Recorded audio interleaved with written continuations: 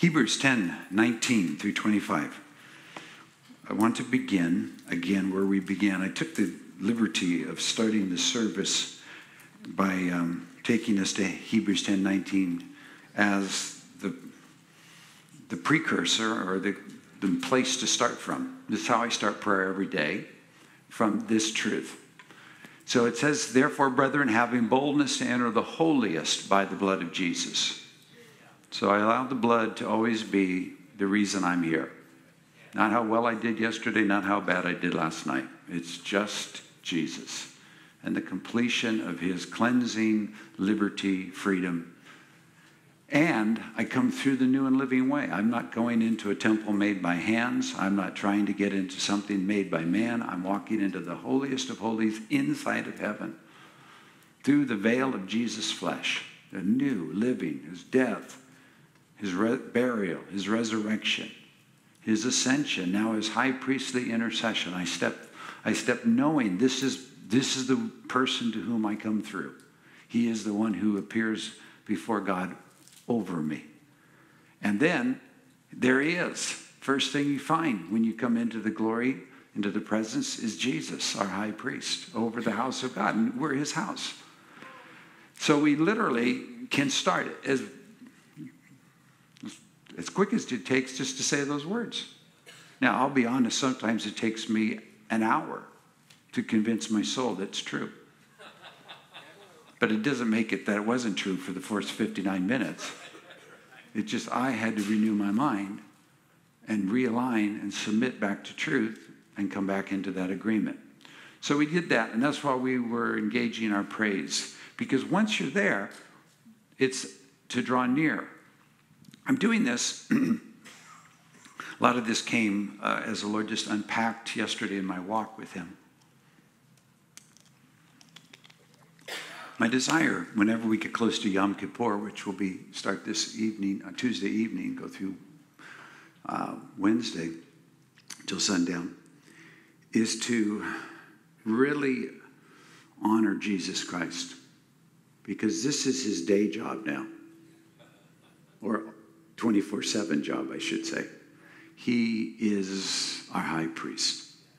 And everything that was first seen, Moses saw as he saw in heaven, the tabernacle. Jesus actually went into that tabernacle, cleansed it, and set himself, after he was given by God, sworn with an oath that he would be Melchizedek, the high priest of our. He then went and began to do business, and he does it continually. It says he ever lives to make intercession. So there's so much that, again, for us evangelical, charismatic, Protestants, Pentecostals, priesthood doesn't mean a lot. Maybe the closest we might think of is the Pope. But in Israel, the priesthood was everything. Once you got the slaves out of Egypt and you wanted to create a nation for yourself, you set up a tabernacle and a priesthood so there could be a God-abiding relationship dwelling in the midst of his people.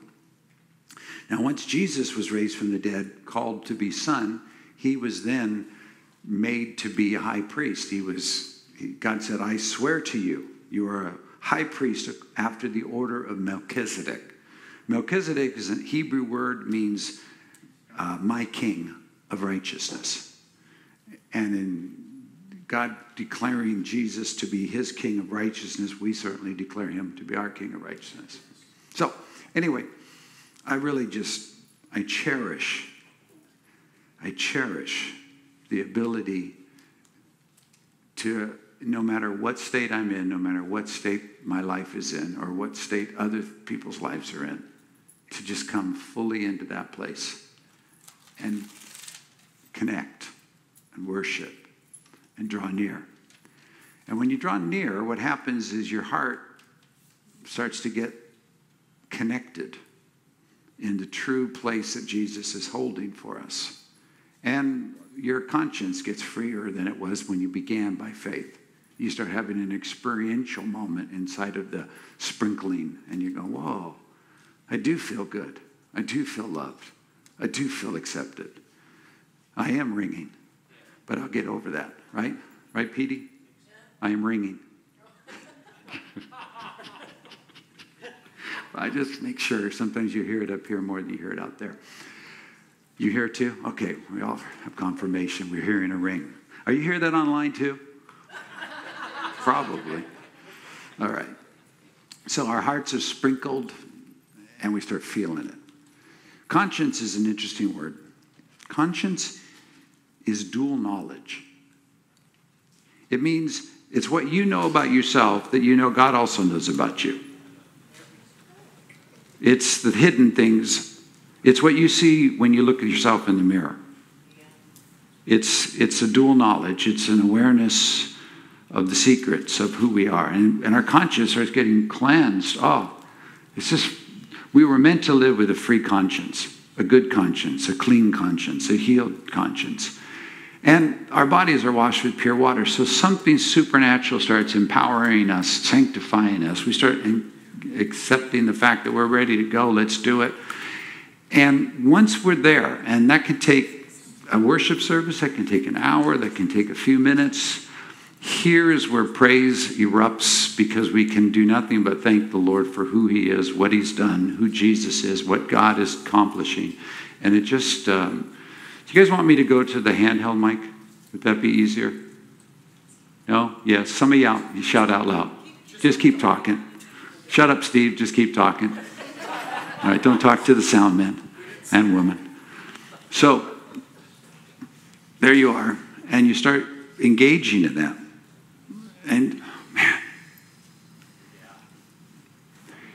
only Jesus could do what Jesus did.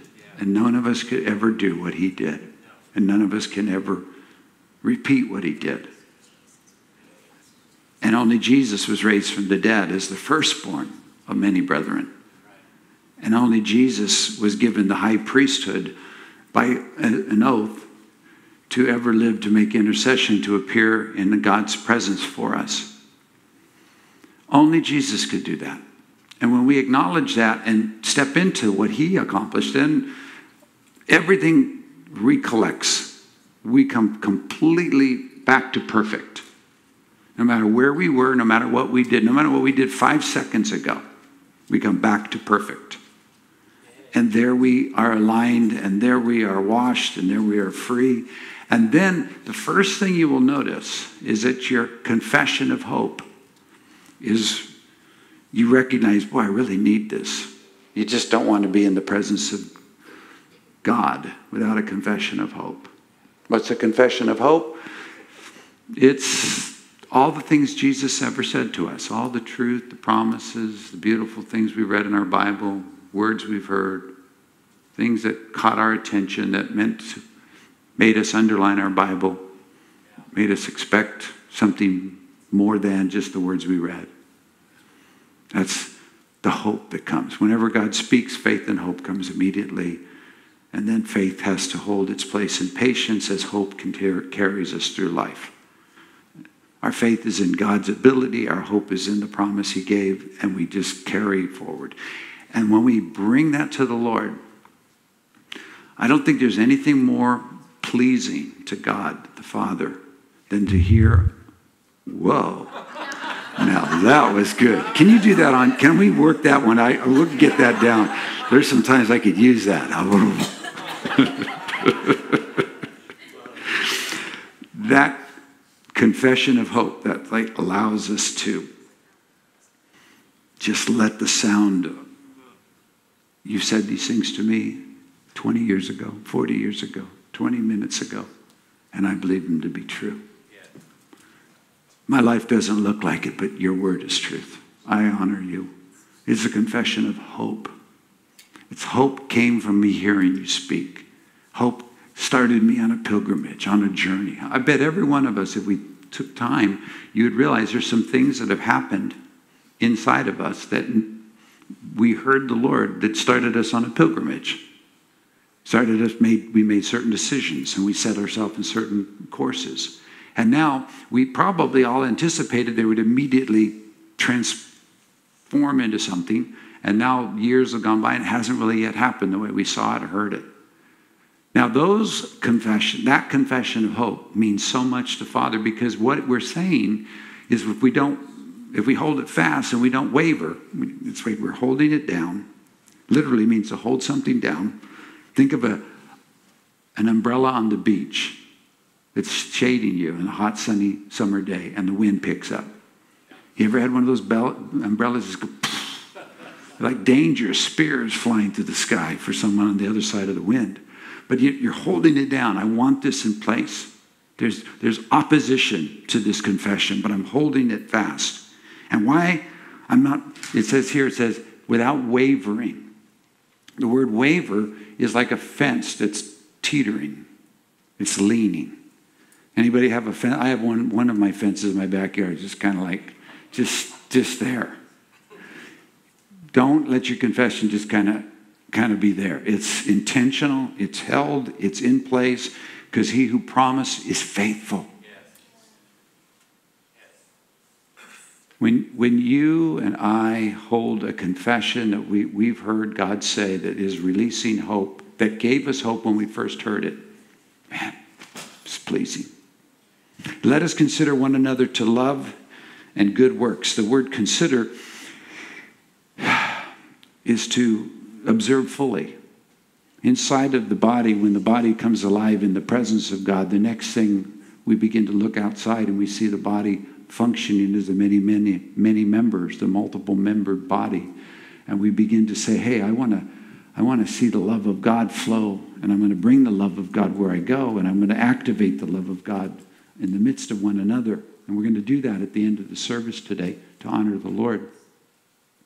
And we're not to forsake the assembling of ourselves together as the manner of some.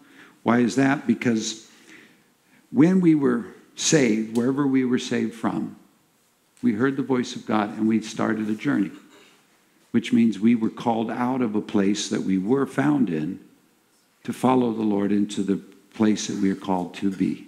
The word church means to be called out. The church is called out of wherever we were, and we're all being collected together. That's where the word assembly is. The word assembly literally means to the complete collection.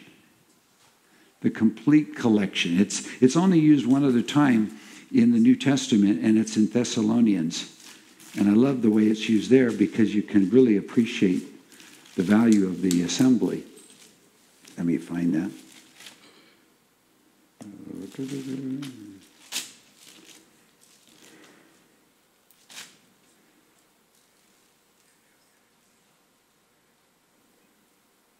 No, I can't find it. I'll find it later.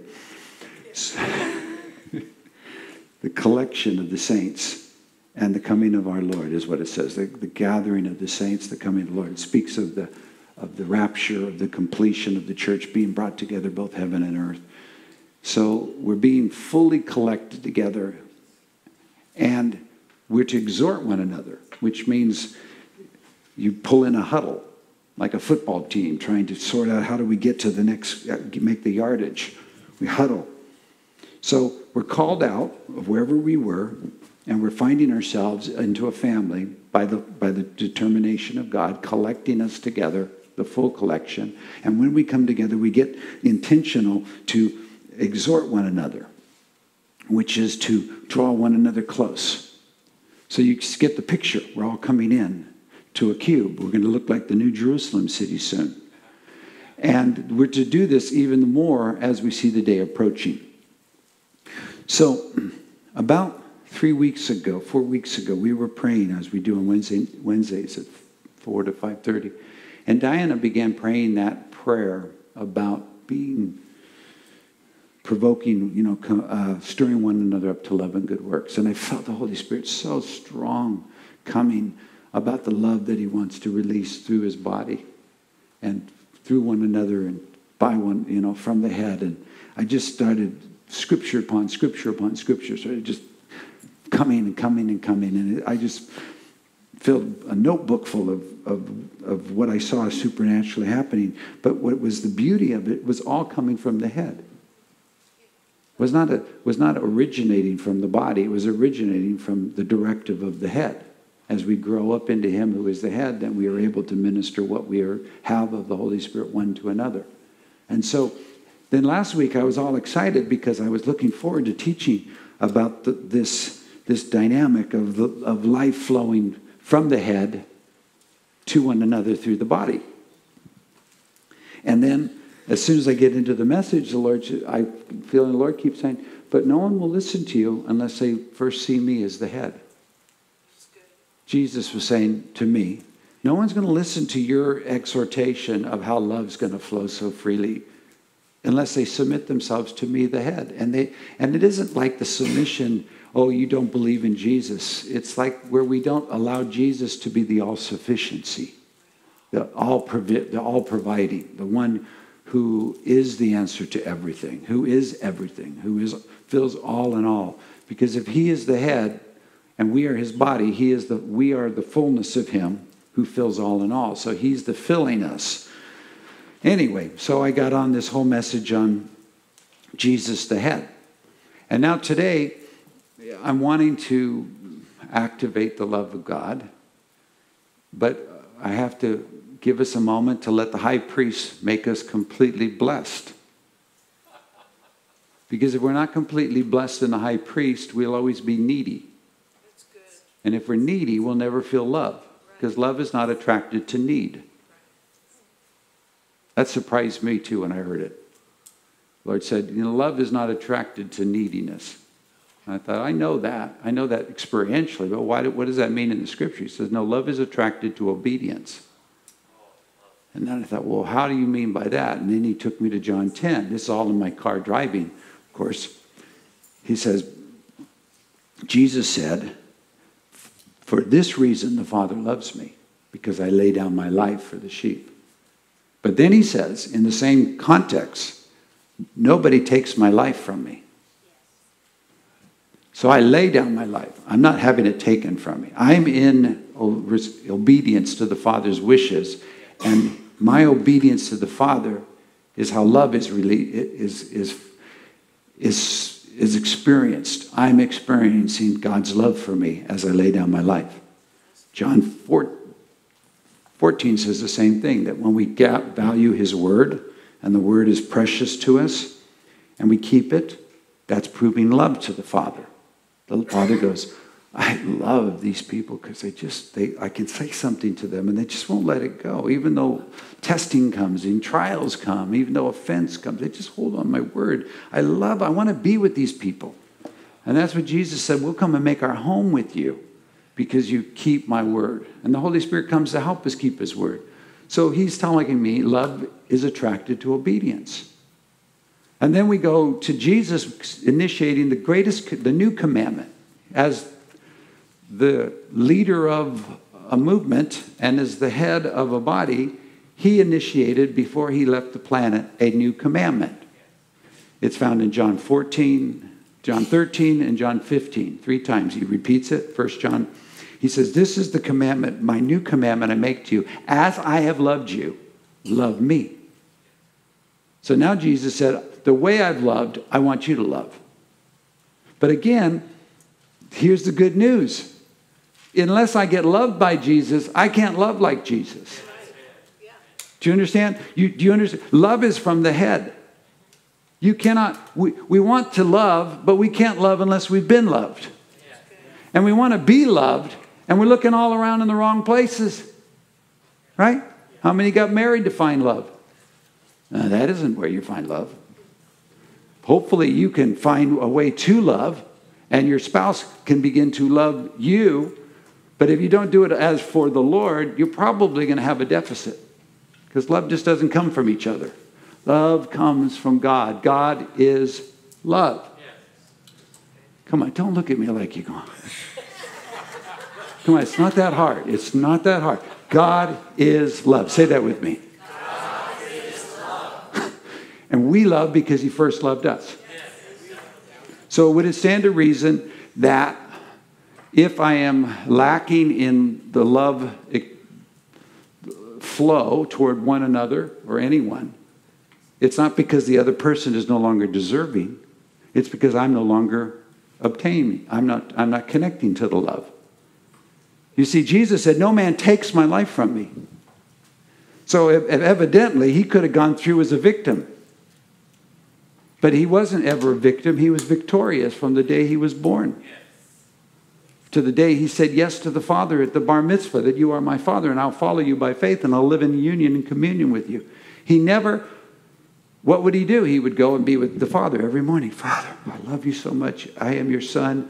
I am well-pleasing in your sight. You have spoken that I am the Lord. I'm to be the Lord. I am Savior to die in the place of the mankind's sin. I just fellowship with you in this place that you've made me to be. He literally would carry his confession of hope to the Father and have communion. And in that, he would feel the love of Father. He would feel the affirmation. He would feel the joy and the pleasure that Papa has for him. This is what all prayer is all about. That's what prayer does. If you connect, if you hit that sweet spot, that's how you'll feel. You'll feel like, wow, I am wonderfully valued. Now, the beauty of our life is we don't have to live sinless. Somebody already did that for us. We have to live in faith that Jesus' sacrifice was sufficient, which is returning mankind back to the original plan, which is man was to be dependent upon God. We're always to be dependent upon God. What do you need right now? Money, healing, deliverance, love. Whatever you need is in Jesus. And if we turn as a people and go, I need to have a new experience in the love of God. I need to have a healing from the experiencing Jesus in his resurrected healing. I need to be delivered from the abuse and the confusion. I need a tear wipe from my eyes. If I go to Jesus and always go to Jesus, then because I'm going to Jesus, next thing you know, he's moving his body freely from the head. And we can then, what we have, we can begin to give it away. And we begin to give away what we have, we begin to receive more from the head. And there's so many times the body releases the anointing of Jesus to one another. But this matured church that's growing up on the earth, that's coming alive, is intense about Jesus. Could you imagine walking around a body without a head? Do you imagine any of us living in a relationship inside a church without recognizing Jesus as all sufficient and supreme and Lord and King and source of everything? What happens is the body gets into dysfunction. We call it autoimmune in the natural. Body goes through so much trauma, it starts to fight it, kill itself. Go after good things when it thinks it's bad things. Or cancer, when a cell begins to have its own way and wants to live its own life and do its own thing, that's cancer. Unsubmitted. But it isn't to people. People is when God says to do so. But it's to every man grows up into him who is the head. And when we grow up there. So, Jesus would say, no one's taking my life from me. Every morning I get up, I come, I spend time with my Father until we are fully one. And in the oneness, then I go and lay down my life unto him for whoever I'm about to meet. That's what I'm going to do all my life until the end. And if I feel like my life is being taken from me, I have to back out of the situation and back into my God and say, Daddy, renew me, recover me, restore me, free me, bless me, help me again so I can go give away life. I had this picture, and then we're going to pray. I had this picture. You know, we all like bottles, and we come, and this one has just a little of water left. Now, if I drink a lot of it, there'll be less water. Now, let's just think of us as a bunch of bottles coming to church. And the more we give away, the more we can receive. Right? And if I was to take a pitcher and pour water, and if I was a good aim and the water went into the bottle, it would still only fill up to the top. And if I kept pouring it, it would just spill over. So part of our goal is to give away everything we have, so that we can receive more. Part of our desire is to come up into the head. See, the Lord wants to renew our mindset, to transform our thinking. We want to come as full as we can be, We want to pour out as much as we can to receive a new impartation so we can pour out more again. And we want to get that cycle going. Now, for all of us, we will go into these moments where we get taken advantage of, offended, hurt. And what we find is it's just safer to keep the bottle sitting there and just kind of, at least I know the water's still there when I need it. But the problem is that that's not how life flows in the kingdom. Because we're meant to always be living from a dependency, always living from a living flow of Jesus. And all of life comes from Jesus, from the glory, from his head. And when we release that, so in one way, we want to come to church full, ready to give God all praise, to release love, to see love and awaken love and to provoke love. And you don't provoke love by telling, I need you to love me. There's no place in the scripture you'll find where you are able to command someone to love you. You will find throughout the scripture you're commanded to love. So again, the trouble is whenever I want to find love, I got to go love. Whenever I want to come out of poverty, I got to go give money. Whenever I want to get out of a funk, I got to go give someone a help. Whenever I want to get out of a curse, I got to start blessing. Whenever I want to if I want to get out of being sick, I got to start praying for someone to be healed. It's like release, get the flow going. And when the flow gets going, the next thing you know, we're in the middle of it and we're starting to come back up and alive. Now, think about this. We come full, best we can. First thing I got to do is I got to love Jesus. I'm in a company. I am in assembly. I am in a practice run for the great assembly of the saints. And I want to praise him. I want to make sure he gets all my praise. So I tell my body, I don't care how you feel, and my soul will deal with you later. Give God some real praise. Enter in fully, acknowledge Jesus completely. Then draw near with the true heart. Let's be honest. Let's be in the moment. Let's let God get a hold of us. And then get that confession back up. Hold it up in front of the Lord because he is worthy of everything he's ever said because he's faithful. And that takes something out of us. It gives something to us. And then we look around and go, who can I bless? Who can I bless? Who can I bless? Who can I bless? Who can I bless? If you come to church saying, who can I bless? You will be more blessed by the time you leave than if you come to church hoping someone blesses you. It's just the nature of the kingdom. You have to give it out. It has to flow. It has to come from the head out for the head to bring more. It's like, how can I release what I've been given? How can I bless somebody? And in Ephesians chapter 3, at the end of this great teaching that Paul does over all that was accomplished through Jesus Christ and who we are in Christ, in verse 14, he closes with his powerful prayer, which we can pray. And we're going to pray in a moment, I believe. So imagine the Apostle Paul.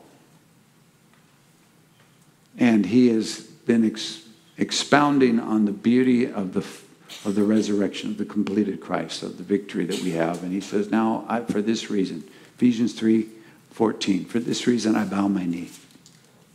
For this reason, everything I've just said, I bow my knees to the Father of our Lord Jesus Christ, from whom the whole family in heaven and earth is named,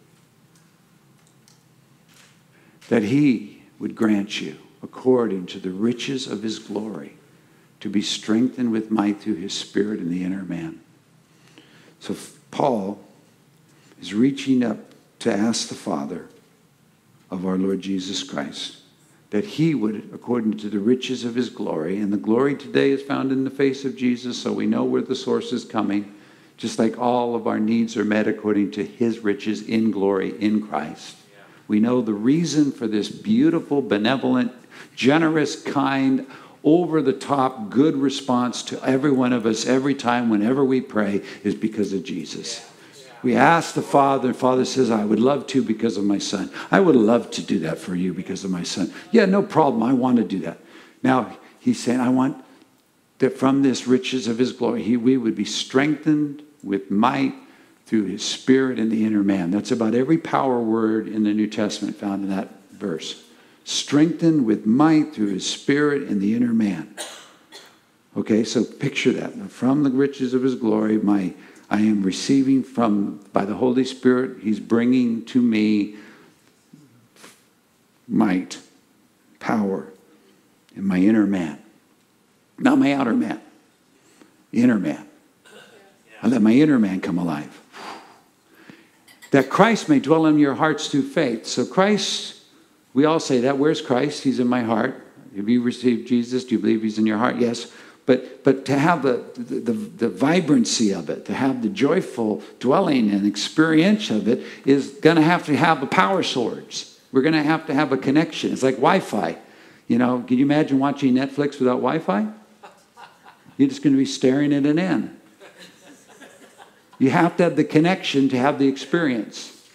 Now here we go. Oh, through faith, and that I be rooted and grounded in love. So there is no. Whenever I need love, I go to God because he will be the source of love that I need to experience for it to then flow out of me to release others. He's the source.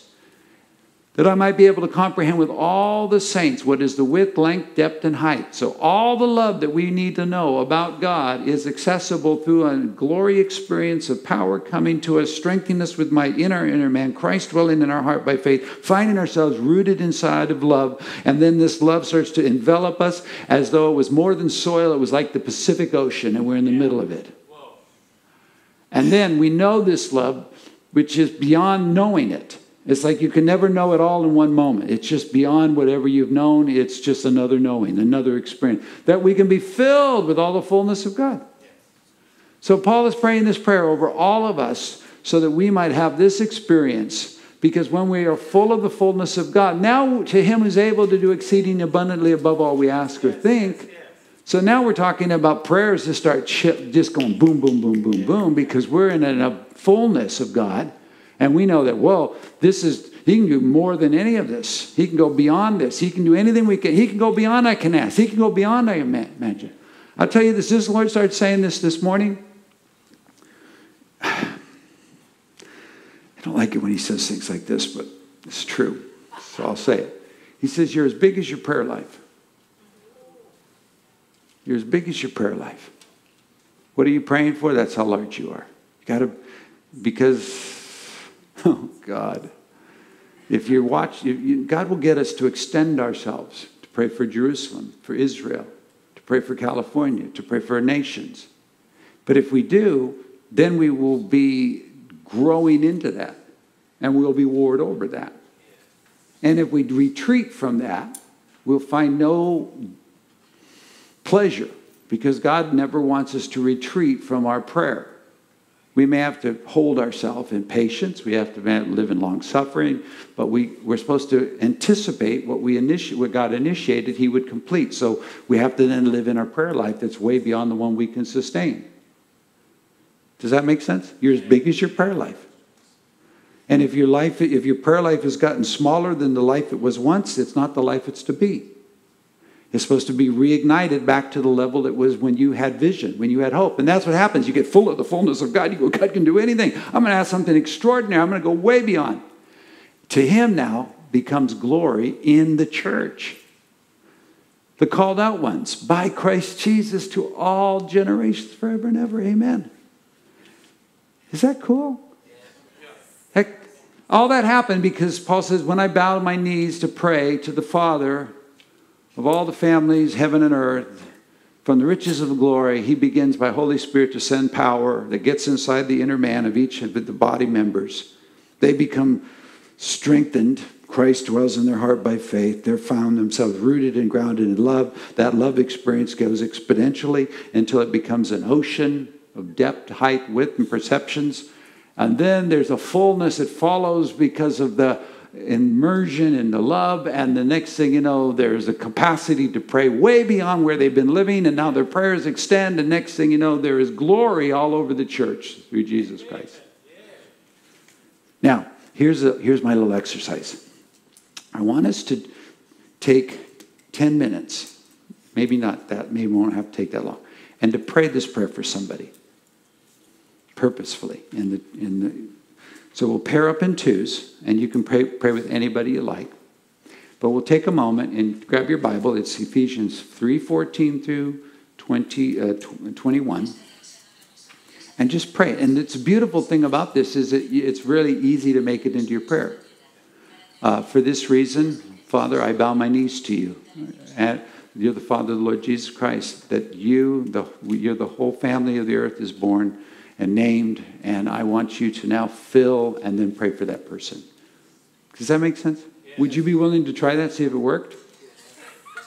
Let's see if it works. Let's just see it while we just try. So pair up, and I'm going to pray for everybody online when we do this. And just pair up. We're just going to kind of pray the prayer of Paul for the other person out loud, and be the conduit for the Holy Spirit. Touch them with a hand or someplace. And then after you've prayed that prayer and released it, then they'll pray that prayer to you and release it. Let's stand up. It'll make it easier. If we're all standing, then we can kind of move and feel like we're doing out of listening mode. Go find somebody, anybody. It can be your husband. It can be your wife. But let's everybody pray. This is a safe prayer. It's in the Bible. We can't go wrong here. And we're going to pray for one person. And yeah, come on. Let's just keep finding somebody.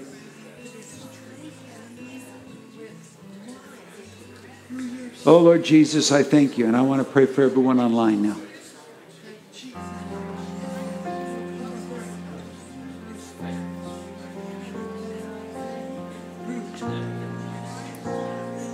For this reason, for all that we've learned about Jesus Christ, the head, the good, generous high priest of our confession, I pray for you for this reason, that the God of our Father, of our Lord Jesus Christ, the whole family's named under him, and we're part of the family, and I pray for you, that according to the riches of his glory, the magnitude of his might, power, the dominion, the delight of who he is, according to the riches of his glory, you would be strengthened with might. You'd be strengthened with might through his Spirit. Right now, Holy Spirit, bring the strength of the might of the glory of God, riches of the glory, into the inner man of my brother and my sister. There, receive. Here he comes with might. Might. Supernatural might. All that you need to live vibrantly and victoriously inside your inner man. There, yes, your inner man, not your outer man. He's coming to the inward man, the one inside, the heart. The Christ would dwell there in your heart by faith. You will, there. Be aware now of Jesus dwelling in your heart. Be aware. Make it intentional to be aware. Jesus is dwelling in my heart by faith, and he is strengthening me with might. And I bless you that not only are you being strengthened with might, there is a rooting of your life. Your entire life is rooted in the love of God that he has for you. That he loves you. That he laid down his life for you. That God so loved you that he sent his only begotten Son. You are loved, and his love is sufficient. Thank you, Jesus. Receive. Let that love now grow. That God would open the door for you to flow into the vastness of his love. The width, the length, the depth, the height, and to know, to experience this love that is beyond any experience we can ever have. Go ahead. Let love flow. Love is being poured in our hearts by the Holy Spirit. That's the way he works this. It is real. It's true. We are in the vastness of love, and in that knowing, that experience of love, I bless you. I bless you. Just receive. Receive. Receive. Receive his love. Receive. Receive. Let his love pour into your heart by the Holy Spirit. Receive. Receive. Receive his love. There His love flows, there His love grows, there His love never stops, there His love continues. And let the fullness of God fill you. The fullness. There you are. You are going to live in fullness now. It's all from the head. It's because of Jesus Christ. You're going to live in the fullness. The fullness, the fullness, the fullness. Oh. Now, I bless you with the knowledge that, and the knowing inside that Father is able to do way beyond what I've just prayed, and way beyond whatever we can pray, exceedingly abundantly. And I activate your prayer life back to the level it was called to live from. I awaken the charges God has given you to pray over nations and people, or to pray for family, friends. I awaken the charge to know that God is extravagant in His miraculous power and His goodness, and He's going to break through the circumstances of life. He's a healer, a deliverer, a redeemer. He is a revivalist. He is a restorer of the streets to dwell in. He raises generations. He calls them from captivity, and people that have been taken captive, He says, I can bring them back. He's awakening hope alive and prayer alive, and He's doing it again in you. Because you are the one whom prays, whom God answers, hears, because of the union that you're in with Christ, that then creates a glory experience, a glory experience, a glory experience in the church that brings glory to the Father. I call you to come up alive, come up alive, come up alive. Whoa, Shabbat Handala Mababa. Now, everybody that's praying, and if you're listening to the prayer, you probably will start hearing truths. That's where stuff starts coming alive. Let it ring. Prophesy, promise, declare blessing. It's the beauty of the Spirit of God is that He starts growing the sound that we start obeying. If we submit to the Word, then the Word grows in its scope and sequence. Other scriptures come alive and so forth. So I'm going to release a blessing before we go to prayer for the nations. So, Heavenly Father, everyone online, everyone in the house, I declare and decree that as you have made a place for us to approach you with all boldness, confidence, and assurance into the Holy of Holies, as you have made a place for us to draw near with a true heart, as you have brought us into a place that we carry a confession of hope in our communion with you, that is more than just a wishful thinking, but it is a promise made by a faithful God. I declare that this promise of a faithful God releases Spirit, Holy Spirit, into every member of the body, and the body starts surging with life, because the head is releasing life into the body, and the body is receiving Christ dwelling by faith, and the faith that's coming alive is awakening the love of God to be rooted, and the ocean of the love of God to be experienced, and the fullness of God to be filled in. And every member is coming alive, because the head is releasing the sound, and the voice of the members of the body are echoing the sound of the head of Jesus Christ. And I declare that that is growing until we are so loved, so and filled with the Holy Spirit. We're overflowing everywhere we go. We're giving away everything we have. So I release healing in the body. I release miracles in the body. I release sounds of deliverance in the body. I release answered prayers that have been held back for whatever reason. They break open and they're free. I release souls that have been captive. I release those who have been held captive by a stronger one to be released from the evil one. I declare there is breakthrough, there is healing, there is deliverance. I declare the reproach comes off of the body, the sorrow leaves, the tears leave, that there comes a joy, a breaking out, because the body is receiving from the head, the victorious, triumphant head, Jesus Christ.